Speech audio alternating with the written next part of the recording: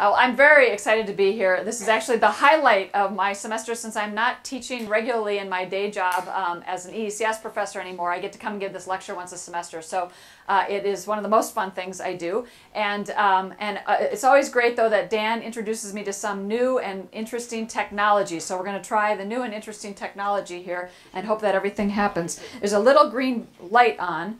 Is that a good... There. Is it good? It's good. Okay. All right.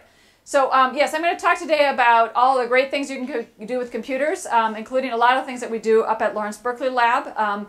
By the way, we'd like to emphasize the Berkeley Lab part of Lawrence Berkeley National Lab because contrary to popular opinion, Lawrence Berkeley National Lab is not in Livermore, it's in Berkeley. So just if you walk straight up the hill or Hearst Avenue, keep going past Foothill Housing, and then you kind of wiggle around to the left, you'll see Lawrence Berkeley National Lab, and that's where we're building a new computer facility up there. It's going to be very exciting.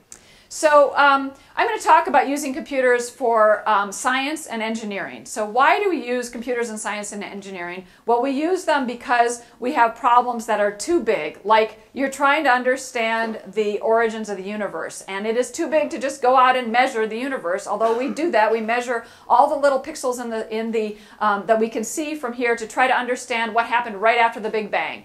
You can actually see a blueprint sort of that in the sky. So things that are too small, so really tiny things. I'll talk about molecules, proteins, things like that. Things that move really fast, things that move really slow, and things that are either too expensive or too dangerous to do. So this is all of the cool things you can do with science. I was actually at a meeting a few weeks ago with a bunch of people from industry, and somebody from Procter & Gamble gave a great talk. It's online, by the way. I can give Dan a pointer to it later if you want to see things that are not really, you might not think of as science and engineering. It has to do with how you design products. So this is more of an engineering problem, and computers, believe it or not, in fact, including some of the fastest supercomputers, are used for things like designing diapers, designing toilet paper, designing the processes, the machines that you manufacture them by. So think about this, toilet paper. What do you want the properties of toilet paper? Well, you want it to be soft, but you want it to be strong because you're going to produce it at 40 miles an hour, and as it flies off of the conveyor belt, so it can't fall apart until you want it to. It has to be perforated in certain ways that are just perforated enough that it tears when you want it to, but not when it doesn't.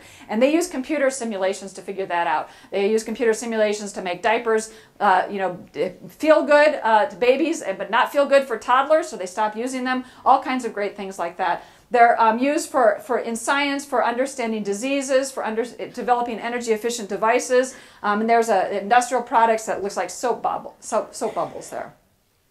So we call simulation and computing the third pillar of science. What does this mean? So my kids are still middle school, early high school. They're learning about science. So when you start learning about science, you do things like roll. You learn physics, right? You roll these cars down planes. You measure how long it takes for them to get down a certain ramp of a certain height and distance and so on, and learn about F equals ma. What's F equals ma? That's a theory. A theory says, well, we think that this is the way that mass and acceleration and forces are related.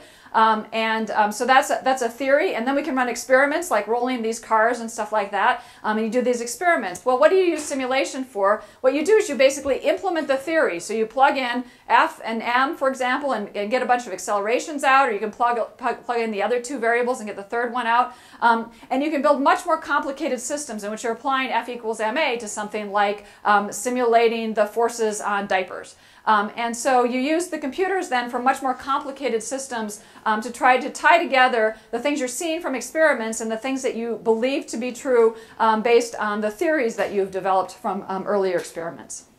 So I'll talk about two of the biggest problems that are facing the world today and how we use computers to try to address those kinds of problems. And those two problems, you can just kind of think of what are the world's biggest problems. Well, there are a number of them that you might want to address, but two of the big ones are the changing world around us, that is the environment, climate change, understanding how the world is changing, and what are things that we can do to try to reverse climate change. The second category is health and medicine. What can we do to try to understand the disease mechanisms and develop better treatments and drugs and things like that. So there's a couple of projects, actually several projects up at Berkeley Lab that have to do with the first of these problems, which is understanding understanding climate change and understanding what we can do about that problem. The overall project here is called Carbon Cycle 2.0. The name Carbon Cycle 2.0 means how can we develop a new sustainable carbon cycle? That is, it may not look exactly like the carbon cycle existed pre-humans, that is before we started with all these forcing functions of the greenhouse gases, but can we get back to another stable cycle in which we're actually kind of recirculating and recycling the carbon that's being produced? And there's a whole set of different research problems in the picture of developing a new carbon cycle with climate change and understanding climate impacts there in the middle. And all around the outside are things to develop new energy efficient devices and buildings to have, these are combustion engines looking at ways of capturing carbon and sequestering it underground, developing alternative fuels, solar PVs and things like that. So there's a whole bunch of pieces of the picture, and if you listen to the Secretary of Energy, Steve Chu, who actually used to be in the physics department here at Berkeley and also was the director of Lawrence Berkeley National Lab, he will say that the solution